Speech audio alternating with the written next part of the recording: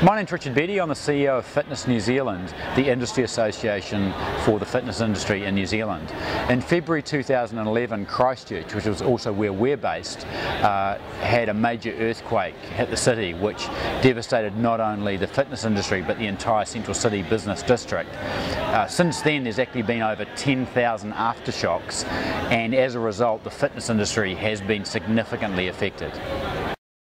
The majority of the clubs in Christchurch, given the size of the city, which is approximately 350,000, were in the central city, and as a result the central city was hit the hardest, and probably around 3/4 of the clubs in Christchurch closed overnight in February.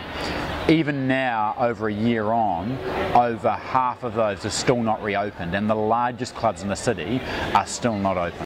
In the immediate response, a lot of the clubs were trying to ascertain how quickly they could open, and it was very difficult, not only in terms of insurance but in terms of a lot of the council regulations and a new organisation set up specifically in response to the earthquake, which was managing access to the central city, and they pretty much closed the city off, so it made it really difficult for club owners to even access their building to determine how they would reopen. So we've got the biggest club in the city is about to reopen, hopefully in a couple of days' time, and that'll be the first club that's actually reopened in the central city since February.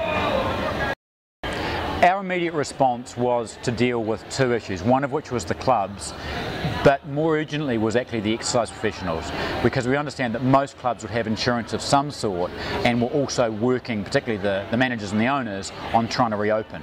The exercise professionals, on the other hand, many of them were contractors to facilities and therefore weren't being paid anything while the clubs were closed, and their livelihood was at stake. We were very concerned that a number of them would leave the industry if we didn't act quickly.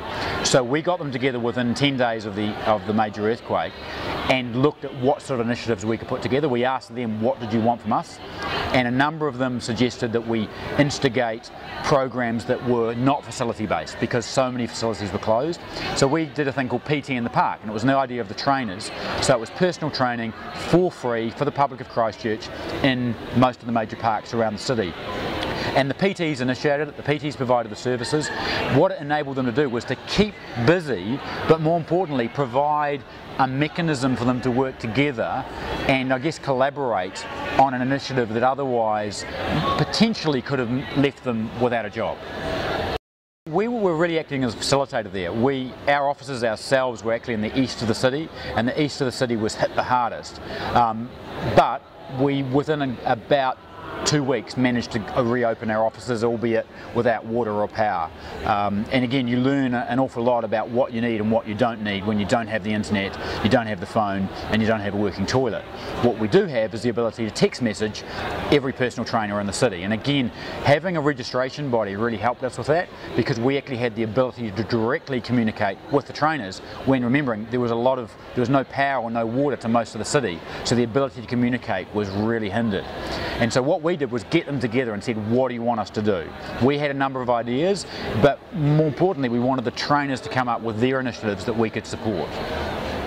A number of the clubs directly try to raise funds. So for example, Les Mills got Richard Simmons, who happened to be in New Zealand filming for something else, to raise funds to support their trainers, which is fantastic.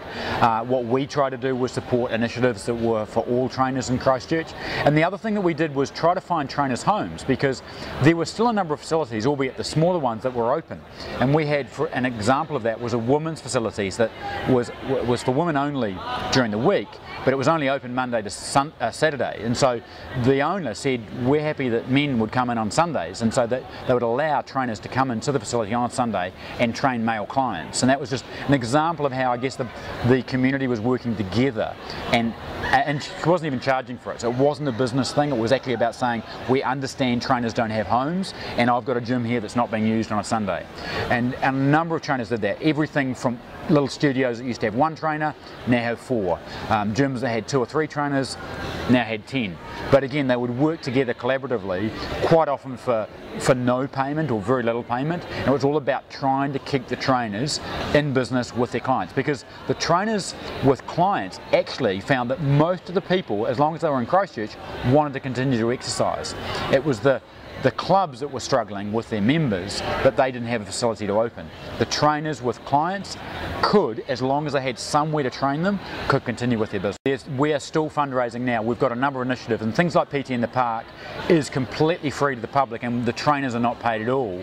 And so what we're doing, Fitness New Zealand, is contributing things like signage to the park, working with the council about getting permits for the park and such like. And unfortunately that does cost money, but we realise the trainers are giving away their time, so the least we can do is support them with some signs and such like, and that does unfortunately cost a fair bit of money. So any fundraising activities, and we can give people brochures and support mechanisms to enable to promote that to their members. A number of people just did things like put extra classes on and do a gold coin donation, but that's really helped. And we raised a number of funds right around the world within a month. We were very, very surprised with the number of people that did contribute, but we're still doing that right now because there are still over 3/4 of the trainers in Christchurch are displaced. In other words, they don't have their normal base of operation to work from.